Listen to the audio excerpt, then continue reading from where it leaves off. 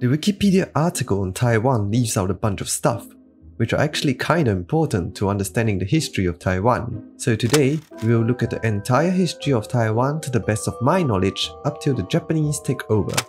Let's go! Our story starts a long time ago. Taiwan was not an island, but connected to the mainland by a land bridge. This allowed animals and people to cross over.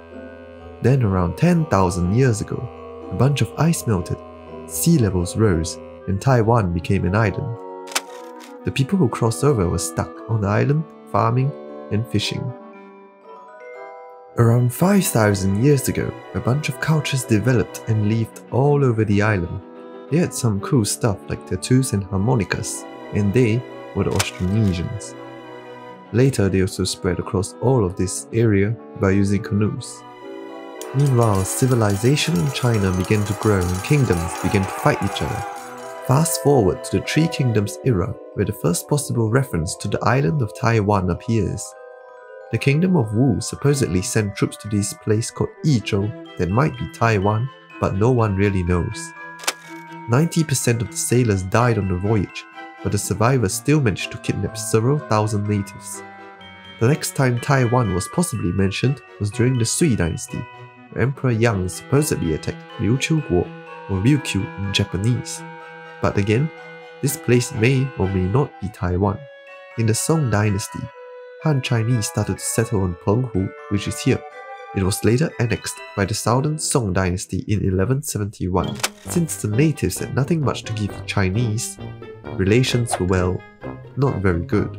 The Mongols then arrived on the scene and invaded the Jurchen Jin dynasty, the Song dynasty, as well as Korea. The Mongols also sent emissaries to Japan, demanding that the Japanese pay tribute, which they refused. The Mongols were pissed and decided to punish the Japanese.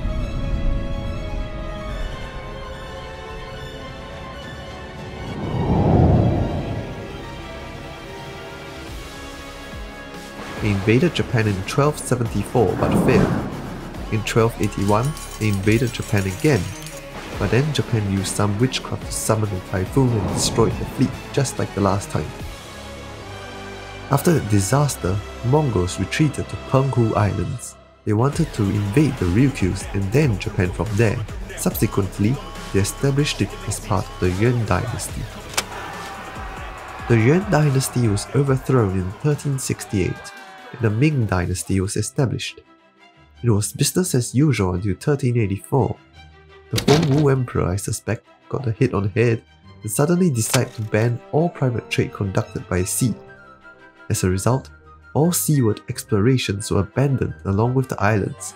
In 1544, the first Portuguese explorers passed the island and gave it the name Ilha Formosa, which meant beautiful island.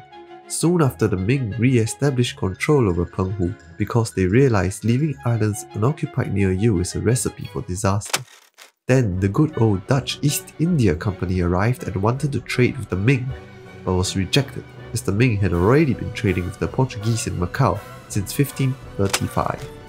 This pissed off the Dutch so much that they decided to attack the Portuguese in Macau, but they were blown off course by a typhoon. The Dutch attacked Macau again, and again, and again, but failed once again and settled on building a fort on the Penghu Islands instead. From there, they attempted to bully the Ming into submission, which is a terrible idea because if you want to trade with someone, attacking their ships and being annoying isn't the way to go, especially if they're way more powerful than you. The Dutch found out about this the hard way and were booted off Penghu in 1624 and retreated to Taiwan, building their first fort there called Fort Zeelandia. The Spanish saw the Dutch presence on Taiwan as a threat to their colony in the Philippines, and thus built their own fort on the northern part of Taiwan called Fort San Salvador. The Dutch then tried to turn Taiwan into a Dutch colony, and started with the tried and tested tactic of making friends with the natives. In 1642, the Dutch managed to boot the Spanish out of their holdings in the north and began to try and subdue the natives. Pirates, including the War Code, operated along the coast of China, as the Ming no longer had a navy, and they often used Taiwan as a hiding place. One such pirate, Zheng Zhilong, was the most powerful and built European-style ships with European weapons. And so, the Ming government recruited him as an admiral instead of trying to fight him. With an official title, he would help to defeat the Dutch fleets and gain a monopoly over the entire trade in the region, becoming the richest man in China with an estimated income of 3 to 4 times that of the Dutch East India Company. Meanwhile, tucked away in one corner of Taiwan was a native cross-tribal kingdom called the Dadu Wangguo or Dadu Kingdom, which was made of 27 villages of aboriginal tribes. The king was called the Belly King. Whether he had a belly or not, I do not know. The Belly King agreed to submit to the Dutch VOC after the Dutch invaded them in 1645. Just across the sea, the Ming dynasty was in chaos. Years of famine, disease and drought had taken its toll, and sensing weakness, the Manchus invaded, the peasants revolted, and there was all-round trouble. In 1661, Zheng Zhilong's kid, Cosinger, was forced out of his base in Xiamen by the advancing Manchus. He in turn besieged the Dutch fort, capturing it, and established the kingdom of Tongning in hopes of using it to restore the Ming dynasty. The aboriginals under the Dutch rule revolted as well and burnt their Christian schoolbooks and beheaded them. Just 4 months later, Cosinger died and his son took over and raided the coastal towns for supplies. The new Manchu Qing dynasty then decided to starve the Ming loyalists by moving everyone out of those towns. The lack of an official heir caused the struggle for succession, the nightmare of every kingdom. This was when the Qing took the chance and invaded.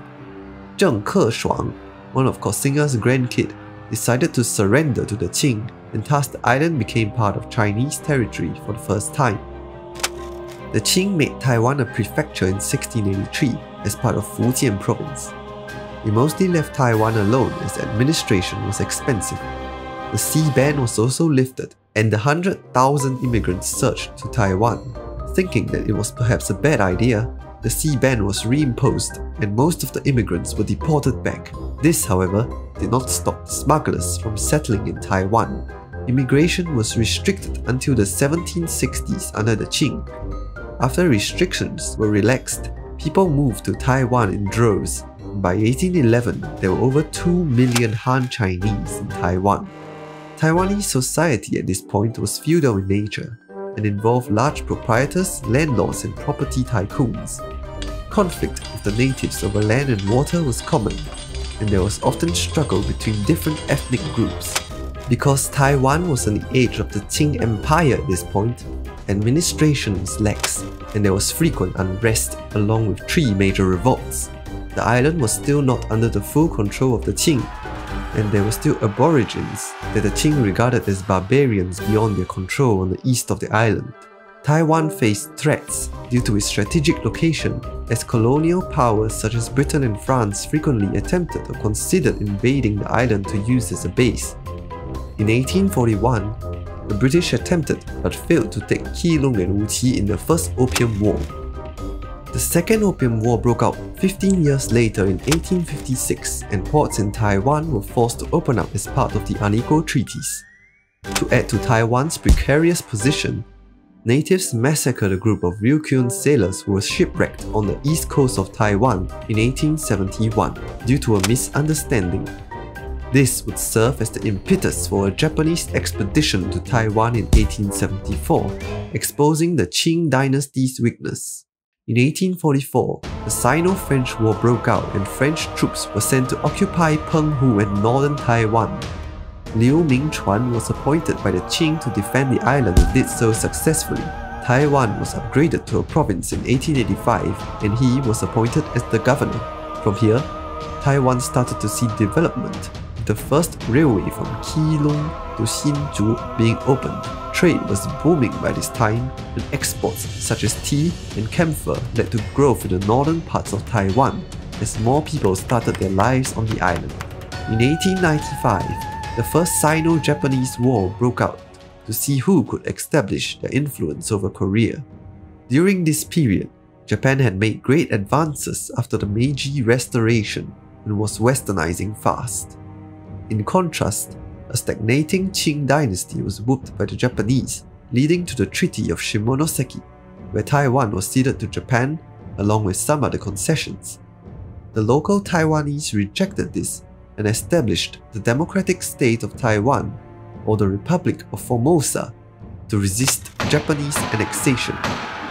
This led to the outbreak of the Yi War, which is the largest war fought in Taiwan so far. It involved 30,000 Japanese troops and 130,000 Taiwanese, lasting around 5 months. The Japanese eventually won and ruled Taiwan as a colony. And that's the history of Taiwan up till Japanese colonization. If you want to find out what happens after that, be sure to check out the other video here.